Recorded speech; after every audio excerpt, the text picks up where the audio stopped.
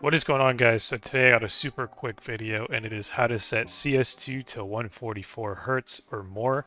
Basically how to increase the refresh rate depending on what your monitor can handle. Now I want to just mention one thing before you start watching this video, is that YouTube caps at 60 Hertz or 60 FPS. So no matter what I change in this video, you're not going to notice a difference, but when you go in and change it yourself, if your monitor is capable of handling it, you'll notice a clear difference in the game. Like, I had my monitor that was 144 Hertz, but I set it up, and then when I launched the game, it was still set to 60 Hertz, and I was like, what the heck? Like, nothing feels different.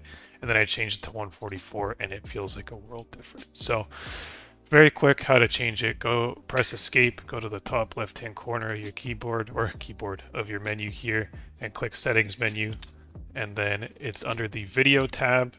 It is under the refresh rate, so this will show you what your monitor is capable of, the last setting being the full capability of it, but all of them should be 60 Hertz capable. So at the bare minimum, you'll be able to do 59 Hertz.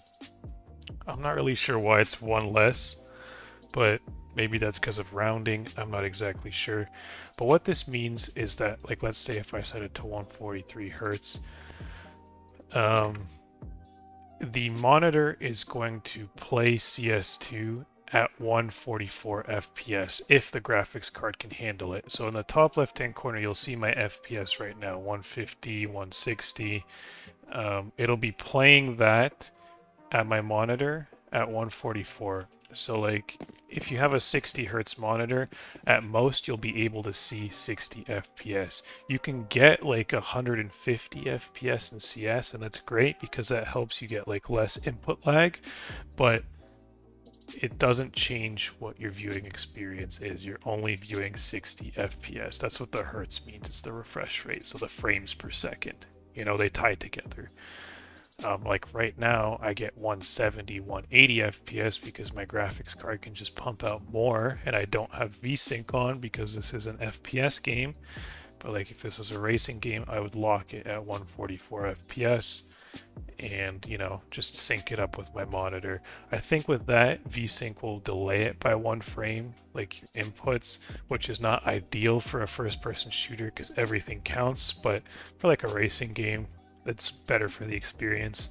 No frame tearing, like perfect experience, you know. But yeah, you know, that's a ramble. Hopefully that explanation helps on what the refresh rate is, what it means. And yeah, drop a comment if you have any. I respond to comments, so just drop a question in there. And yeah, drop a like if you found it helpful. Thanks for watching, guys. Don't forget to subscribe.